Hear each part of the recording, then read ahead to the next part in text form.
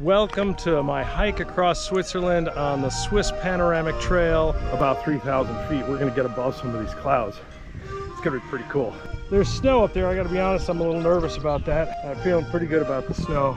We're in the clouds right now. All right, I am up 800 feet from the town of Appenzell, which is hidden behind this barn in front of me. We're looking north here again. I know I said that the last view was the last time we're going to look north, but I'm looking north. We crossed over those peaks over there, those hilltops to get here in segment 2. Segment 3 is up this way, and if you turn around, they got a camping area up here. How great is that? Now, I turned on because there's an Alp house here, and what's important about the Alp houses is they're not always open, so it's always good to check your Google Maps, and you can find these, and they have operating hours, typically small little websites associated to them. But you can tell on foot by the Swiss flag hanging out front. So this one has a Swiss flag hanging out front, so it's open. It doesn't look like there's anybody there. It's still pretty early, although it's lunchtime, pretty close to lunchtime. Over here is the Alpstein. Some dramatic clouds that are preventing us right now from seeing Santis. This is what an Alp house looks like. Well, this is pretty complex. So they got condos and stuff here. This is the most complex Alp house I've seen. Look at this, the camper's broken.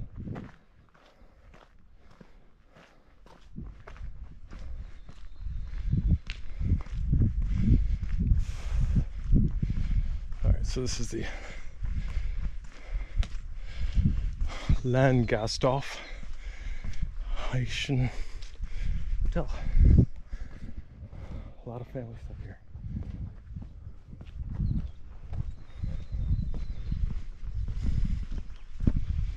Okay, we'll move out of here.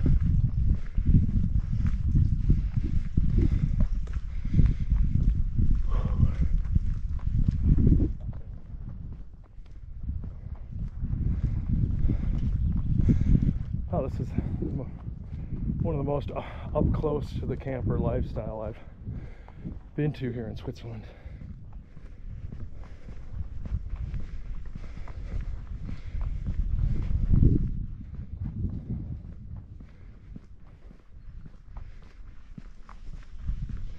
And we're through.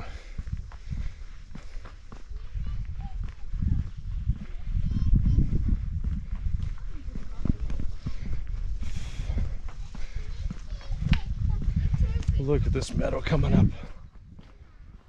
Wow. All right, Route 3. All right, so 2.5 hours from here to Kronberg. That's the cable car down. It goes to the Santis. That's the peak, the top level of this Alp hill.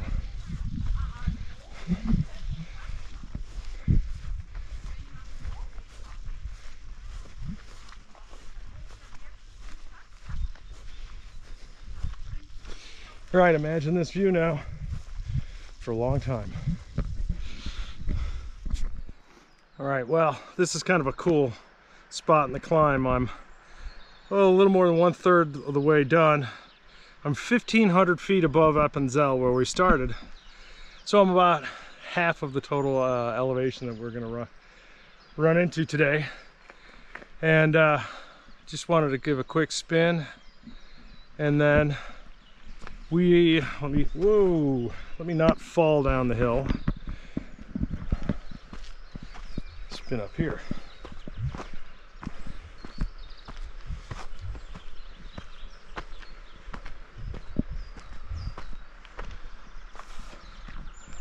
There are no bears. Well, for the most part, there are no bears in Switzerland.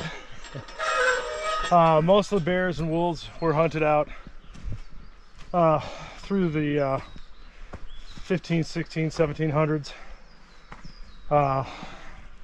Read your Robinson Crusoe, of all things, to get some fantastic descriptions of wolves in the Alps as they cross through Switzerland. Really cool stuff. Occasionally, a bear will wander into the country, and the news will track them. They'll follow them with daily updates. The bear's in this area. So, don't really need to worry about wild animals, which is nice.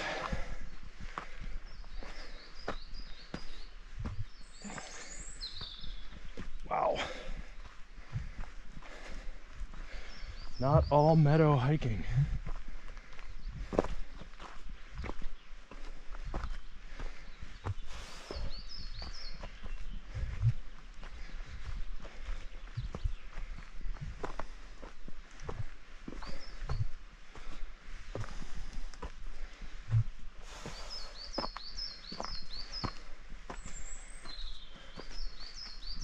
This would be pretty neat to have goggles on. I'll hold you out over the ledge if you got goggles.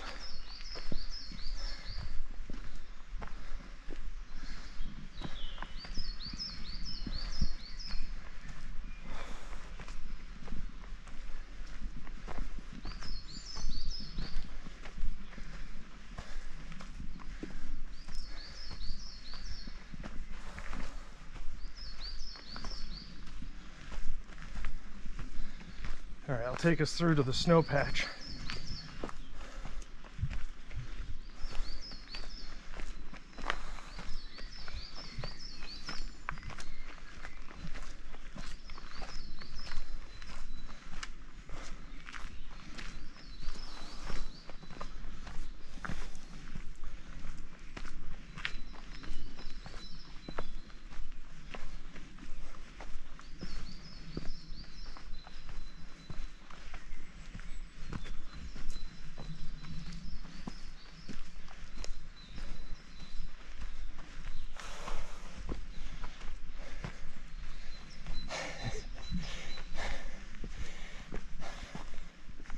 I hope you're enjoying this, because I am.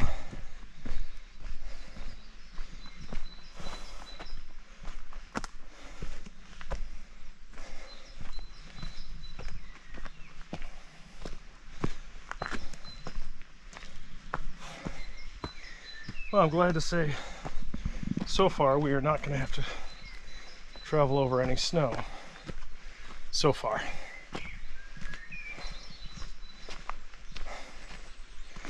All right, well, if you like this bit of VR immersive experience, be sure to subscribe to my YouTube channel, Swiss Cheese Trails, and the accompanying website, swisscheesetrails.com, for daily 360-degree video in 4K. Make sure you download your high quality.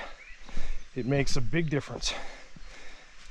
That 4K feed is, I just find myself watching it just like I lived it and I'm watching it. It's amazing how great technology has gotten. All right, I'm gonna call it quits here because I should probably concentrate on what I'm doing a little bit more than I am. So thanks for tuning in. See you a little farther up tomorrow.